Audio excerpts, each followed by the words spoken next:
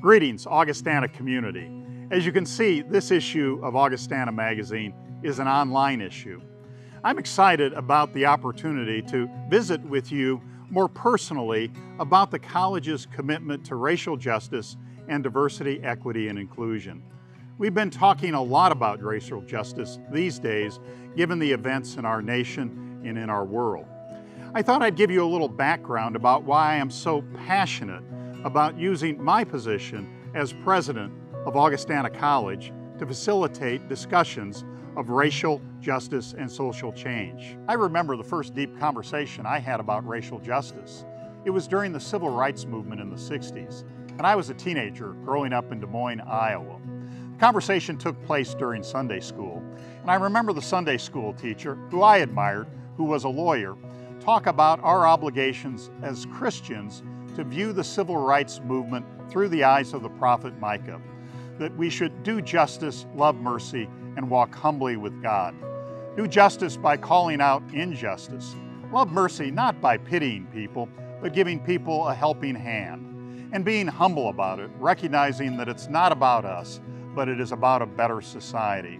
When I came to Augustana College 18 years ago, I talked much about the need to increase our diversity at Augustana College. I remember student Lydia Duran coming into my office and saying that she appreciated my commitment to justice and my commitment to diversity, equity, and inclusion, but she thought the plans were pretty general. She said, "What are your plans?" And I could tell I didn't impress her. She came back 2 weeks later, connected me with the National Hispanic Institute and their resources, and that was the beginning of our first serious diversity, equity, and inclusion plans. In 2016, students came to me and indicated that Augustana needed to do better with respect to including students of color in the life of Augustana College. They said that we had done a lot, but not enough. I was a little defensive at first, but I decided to hold listening sessions. And what I learned from the students was incredible.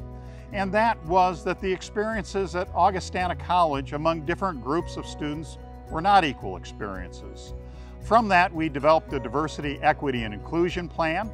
We hired Dr. Monica Smith, an expert in diversity, equity, and inclusion, and we continue to refine our efforts to ensure that all students are not only welcome at Augustana College, but included at Augustana College. And again, earlier this year, I was reminded by students of the importance of the cabinet to take leadership at every level at Augustana College and be visible in ensuring that we are inclusive of all. But what I must tell you is that I've been impressed with the passion of our students.